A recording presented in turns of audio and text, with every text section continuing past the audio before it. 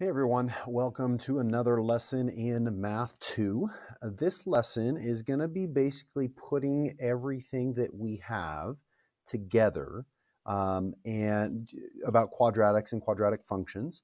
Remember the different forms, if I could spell different right, apparently I can't spell different. You can see that in the title there, but converting between different forms of quadratics. So we know that we have vertex form, we have standard form, we have factored form, and we kind of know how to play around with them. So today is more of just a review of some of those things and how that's all related.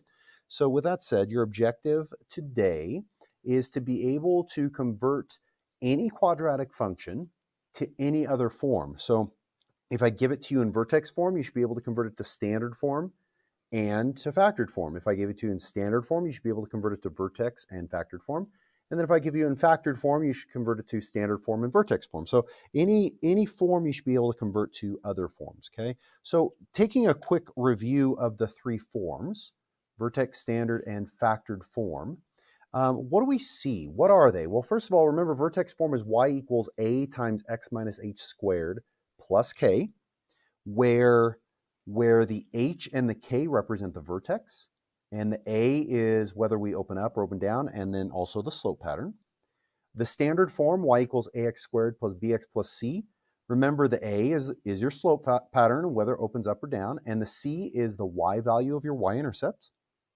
And then in factored form, you have something that looks like this. I didn't want to put a bunch of letters in here, but basically you have your GCF, whatever your GCF was out of all three terms, you take that out, factor that out first, and then you factor the remaining trinomial, so you'll have factor 1 and factor 2. Well, now, why are all three of these forms important? Why do we need to know all three forms? Can't we just use one form and then graph it? Well, yeah, you could graph basically out of any form, but just like I said before, there are certain things that each form indicates about the graph, okay? So those are the names, vertex, standard, factors. Those are the different forms, the different equations.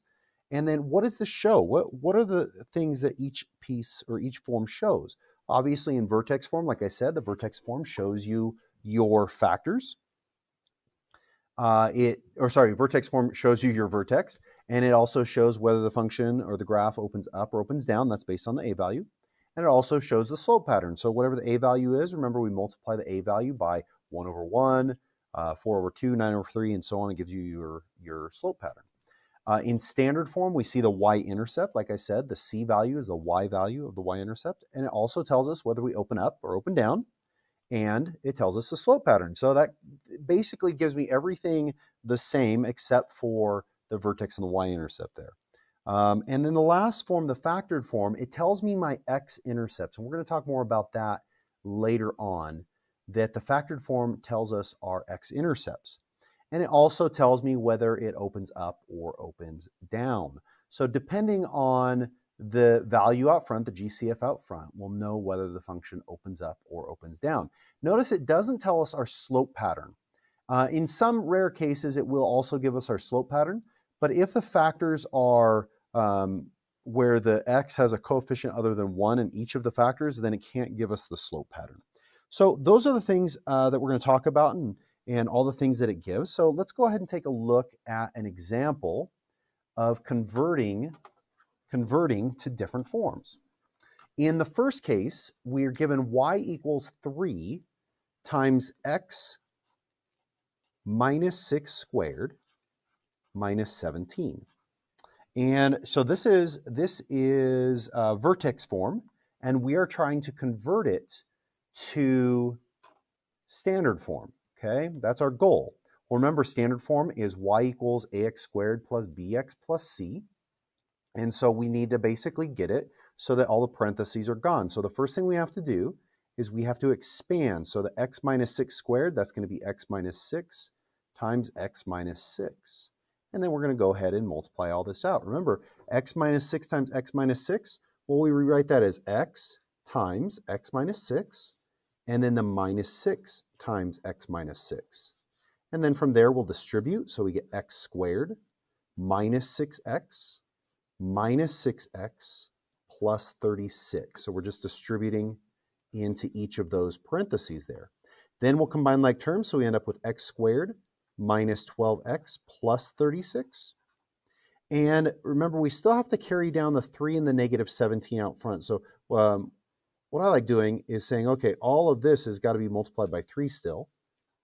And then we have to subtract the 17. So I'm going to carry that down here. 3 parentheses, x squared minus 12x plus 36, and then minus 17. So that is y. Okay. And then from there, we need to distribute the 3 and then combine like terms. And once we do that, we'll have our standard form. So when I multiply by 3, I get y equals, make some room here, my marker is also dying here, 3x squared minus 36x, and then 36 times 3, well, that's 90, that's 108, and then minus 17.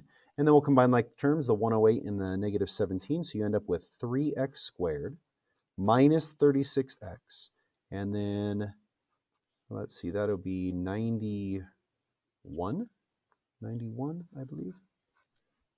91, 108, I believe that's correct. And that is our standard form of our quadratic, okay?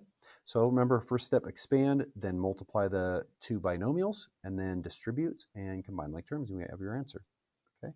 For the second one, that's written in factored form, and we want to convert that to standard form, okay? So both of these we're converting to standard form. We have y equals negative 2 times x plus 4 and then times x minus 3. This is very similar to the previous example, but it's already written out, expanded out, so all we have to do is multiply.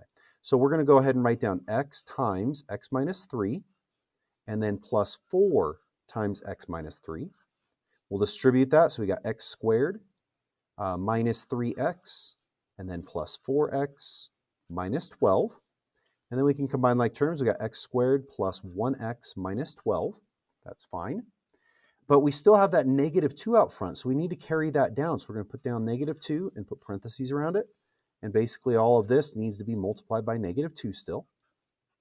Okay, so just don't forget to carry that down.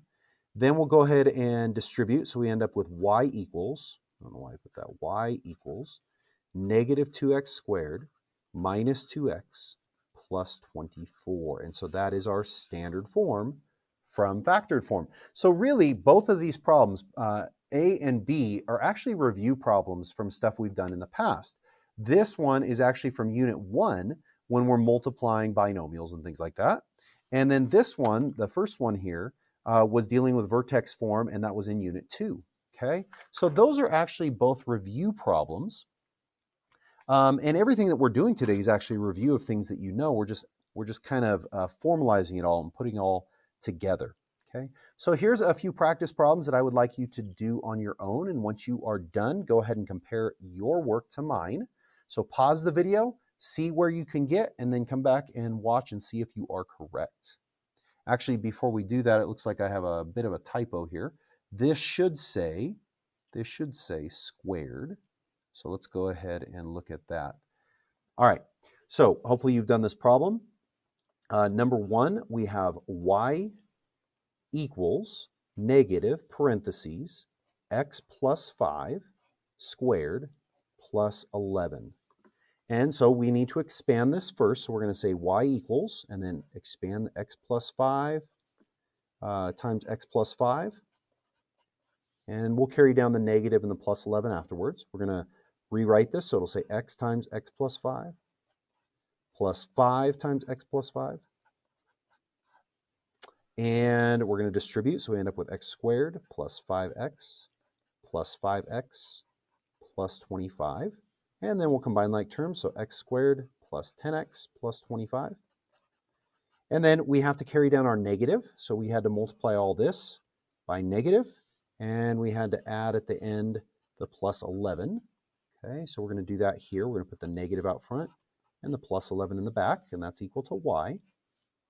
And then we'll distribute the negative, so we end up with y equals negative x squared minus 10x minus 25, and then plus 11.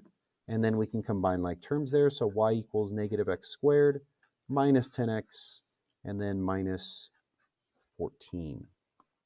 All right, so that is our standard form for number 1. Okay. For number 2, we have y equals 4 times x minus 7 times 2x plus 1. Again, this is in factored form. We're trying to get to standard form. So we're going to expand this. So it'll say x times 2x plus 1 minus 7 times 2x plus 1. And then we'll distribute. So we get 2x squared plus 1x. We could put 1x or we could just put x, either way. And then the minus 14x minus 7. Combine our like terms. So we got 2x squared minus 13x minus 7. And then we still have that 4 out front there that we have to multiply by. So we're going to carry that down. And then we'll distribute again. So we end up with y equals 8x squared minus 52x minus 28. And that is our standard form from factored form. So hopefully you did that correct on your own. But now let's get into another way or another look at these things. So now I want to be able to convert from vertex form to factored form. From vertex form, sorry, it says convert the following to vertex form and factored form. So here I'm given standard form and I'm asking you to convert it both ways. Now we've had plenty of practice with converting from standard form to vertex form, but let's go ahead and do this. We got y equals negative 2x squared minus 4x plus 16. And we want to convert that standard form to vertex form. We'll do that first. So remember, to find the vertex form, we have to find our axis of symmetry first. The way we do that is we plug into x equals negative b over 2a. And so we can see negative parentheses. Our b value is negative 4, so negative negative 4, over 2 times our a value, so 2 times negative 2. Simplifying that, negative negative 4 is positive 4. 2 times negative 2 is negative 4, and that becomes negative 1. So our axis of symmetry is x equals negative 1. From there, to find the vertex, we need to take that and plug it back in. So we end up with y equals negative 2 times negative 1 squared minus 4 times negative 1 plus 16. And then we'll simplify it. Remember, do the exponents first. So negative 1 squared is positive 1. I'm going to carry everything else down first. And so negative 1 squared is positive 1. Then I'll do my multiplication. Negative 2 times 1 is negative 2. Negative 4 times negative 1 is positive 4. And then plus 16.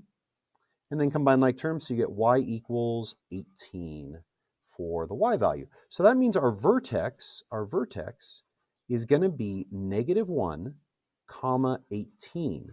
And then from there, we're going to plug into our vertex form. Remember, our vertex form is y equals a. And since I know the a value from my original problem is negative 2, so it'll be y equals negative 2. And then parentheses x. And then we change that sign, so x plus 1 squared, and then plus 18. So that is my vertex form. That's my vertex form from standard form. Well, the second part of this was to convert the standard form to factored form. So I'm going to go ahead and do that here. So basically, all I need to do is factor. That's the key here. So we want to go from standard form to factored form. All right. So the first thing I look for whenever I'm factoring is a GCF. Now notice in all three of these terms, well, they don't all have an x, but they do have a coefficient that I can take out. If I go through the factors and I say, okay, well, I know that they are all divisible by 2, so that's a factor. I can't factor anything greater than 2 out of this, so I know that the GCF is going to be a 2. The other thing that you want to be careful of, make sure you're very careful of this. If the a value is negative, you always want to factor out a negative. Even if it's a negative 1, you always at least want to factor out a negative. So when I go to factor the GCF, I notice that the greatest common factor here is 2. And because the a value is negative, I'm going to go ahead and take that out as well. So I'm going to factor out a negative 2. Well, what's left over? Well, let's find out. Negative 2 times what gives us negative 2x squared? Well, that would be x squared. And remember, basically all we're doing here is reverse distribution. We're dividing in a sense. So negative 2 times x squared is negative 2x squared. Negative 2 times what gives us negative 4x? Well, a negative times a positive would give me a negative, and I have to multiply that by 2. Negative 2 times 2 is negative 4, and then the x. And then because that's a 16 there, a positive 16, that means this has to be a negative because a negative times a negative is a positive, and that would have to be 8. Okay? So that is the first thing you do in factored form. We found our GCF. Now we want to go through and factor this trinomial here. And so we're going to go through our motions, our a times c on top and our b on the bottom and all that. So a is 1, c is negative 8, so negative 8 is going to go on top. B is 2, so we're going to look for something that multiplies to 8. So that'd be 1 times 8, 2 times 4, and that's all of it. And we're looking for what multiplies to negative 8 and adds to 2. So we can see that 2 and 4 work. Now we work on the signs. Because we multiply and get a negative, that means 1 is positive, 1 is negative. And because when I add them up, it's going to be positive 2, that tells me that the bigger number must be positive. So negative 2 and positive 4. So we're going to go ahead now back to our original problem and expand that. So that'll say x squared minus 2x plus 4x minus 8. Then we'll group. So the GCF out of the first two, the x squared minus 2x is going to be x. What's left over is x minus 2. The GCF in the second one is going to be 4, so we'd say 4 here. Now we know that the term inside the parentheses has to match, so we're going to put an x there, and then ask ourselves what kind of sign do we need? Well, if this is a positive 4 and this is a positive x, when I multiply them I get positive 4x, so it should be positive. If that was a negative 4x and that's x there, that would mean that this has to be negative. And so over here, positive 4 times what gives us negative 8? That would be negative 2. And then we should always check our distribution to make sure it makes sense, and it does. So when I go to factor, I got x plus 4, and then times x minus 2. And then remember, we still have that negative 2 out front that we have to carry down, so we'd put the negative 2 there. So this is our final factored form from standard form. So how do I go from standard form to factored form? I first take the GCF out. If the a value is negative, I take a negative with it, and I make sure that I figure out what's appropriately left over, and I check distribution to make sure I have something equivalent to the original. Then I go through the factoring the trinomial by grouping, and then make sure you carry down the GCF there. So that's an example of standard form to factored form.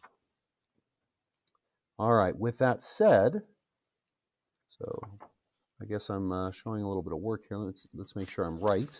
That first one is correct, and that last one is also correct. So that's an example, and remember, any example should be in your notes on the right-hand side. All right, let's go ahead and take a look at some practice problems that I'd like you to do. Go ahead and pause the video and do them, and then come back and see how you did. All right, for number 3, we got y equals 2x squared plus 7x minus 9. And we want to convert this to factored form, Remember, we need to look for a GCF. Well, 2, 7, and 9, there is no GCF. The greatest common factor would be 1. And because the a value is not negative, I don't have to worry about that. So there is no GCF that I need to take out. If you need to, you can take out a 1, but it doesn't change anything. So now I'm going to jump into my x. Remember, the thing on top is a times c, so that'll say negative 18, 2 times negative 9. And then b on the bottom, that's 7. Go ahead and list my factors of 18. That's 1 times 18, 2 times 9, and 3 times 6. Out of those, 2 and 9 will add up to 7. Now signs, I need a positive, 2 and 9. I need a positive 7, so that's going to be positive 9 and negative 2.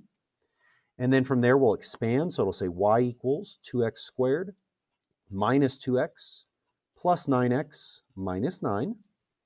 Then we'll do our grouping.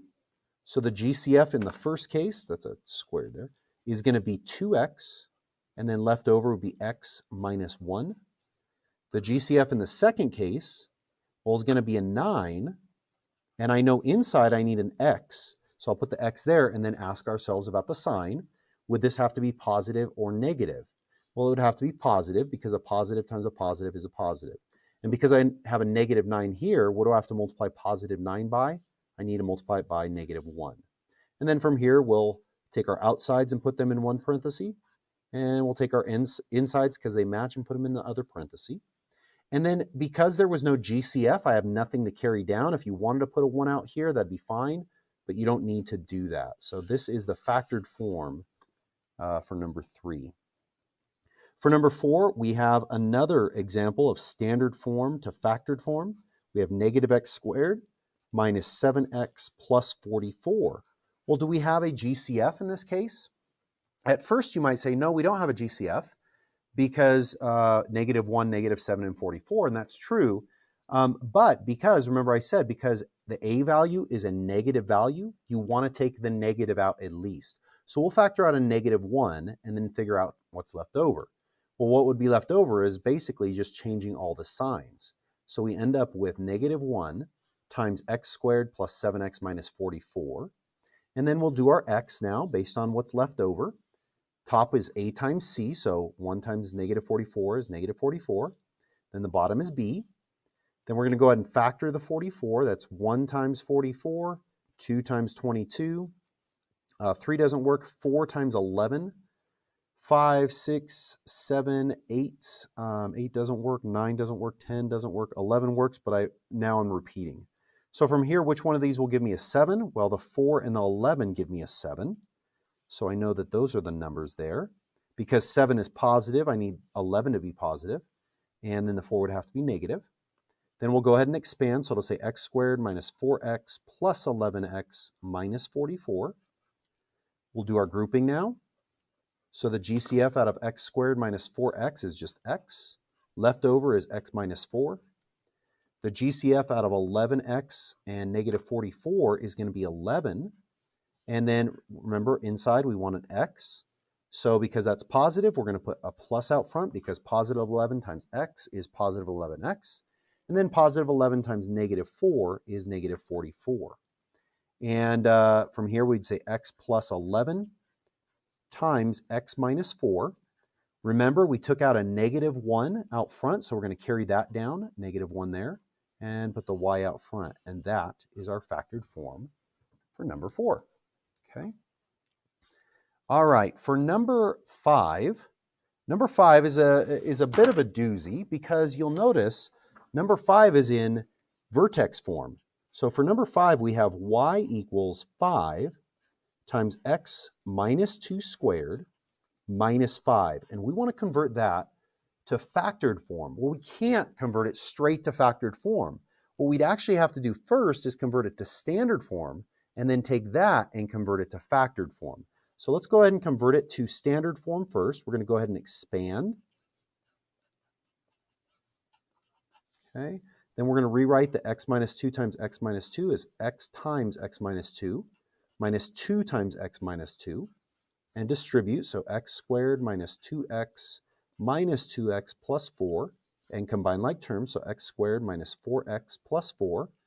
Remember to carry down the 5 from out front, and then in this case, the negative 5 out back. So I'll just go ahead and write that down here, 5 and negative 5. And then we'll distribute again. So we get 5x squared minus 20x plus 20 minus 5.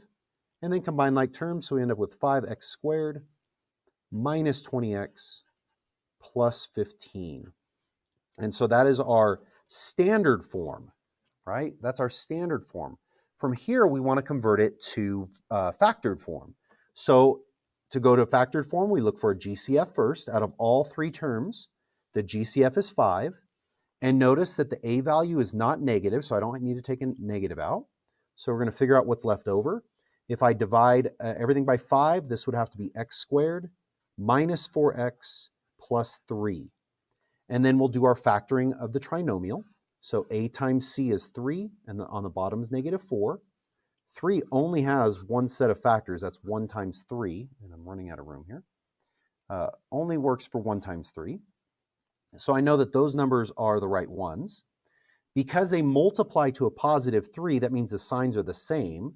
And because they have to add up to a negative 4, that means they both have to be negative. So now I'm going to go ahead and expand that. That'll say x squared minus 1x minus 3x plus 3. Now we go ahead and group. The GCF of x squared and negative 1x is going to be x. And then left over here is going to be x minus 1. Here's where I get some students that might get confused. Maybe you didn't put the negative 1 out front. Maybe you just put x squared minus x. That would be okay. But then when students look for a GCF here, they say, okay, the GCF is x, and leftovers, that'd be x minus 0, some students might say. Well, remember, we're not subtracting or adding, we are dividing here. So when I say negative x divided by x, that doesn't give me 0, that gives me 1. Another way to look at this is to say x squared minus x. Well, let's go ahead and divide both of those by x and see what you get. X squared divided by x is x, and then negative x divided by x is negative 1. Okay, so going back over here, looking for the GCF on the 3x plus 3, we can see that the GCF is in fact 3. But remember, we want an x in the first term here because it needs to match over here. But if I multiply a positive 3 times a positive x, I end up with a positive 3x. I need a negative 3x. So I could either put a negative in the x, which I don't want to do because this doesn't have a negative x, or I could put the negative out front. Negative 3 times x is negative 3x. And then what would I have to multiply the negative 3 by to get to positive 3? I'd have to multiply that by negative 1. And that makes sense because now what's in the parentheses match. And so our factors are x minus 3 times x minus 1. And remember, we took the 5 out originally, so we need to carry that down. And so this is my factored form. So this was a big one. Remember, we started from vertex form, and to get it all the way down to factored form, we had to first write it in standard form right here, and then convert the standard form to the factored form down there, okay? So with that said, those are your practice problems for converting between different forms of quadratic functions. Again, most of this is just a review of things that we've done in the past, is just kind of formalizing it all, putting it all together. So with that said, make sure your notes are good. Make sure you have a title, an essential question, a summary, and a name at the top of your paper. And if you have any questions, please reach out to me. I'll see you next time.